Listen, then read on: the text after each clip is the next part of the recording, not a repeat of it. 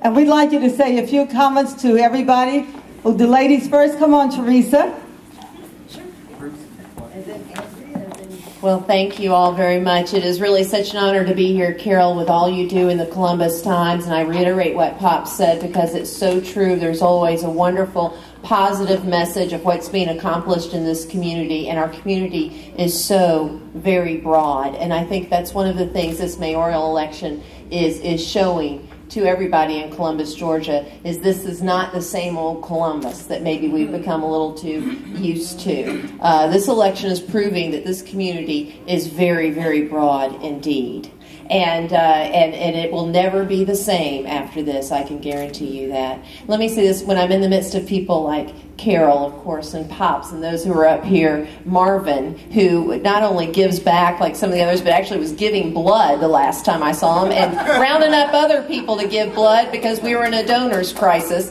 But let me say, the Lord uses us as His vessel here on earth. We are His tools to give back. And when He gives us certain blessings that we are able to, I practiced law for 16 years. I've owned 3 businesses. I've worked with the city on projects, and I fought them too when I had to, hadn't I, Pops? I fought them when I had to for the people of Columbus. I've gained experience through all that, and it's time for me to give back.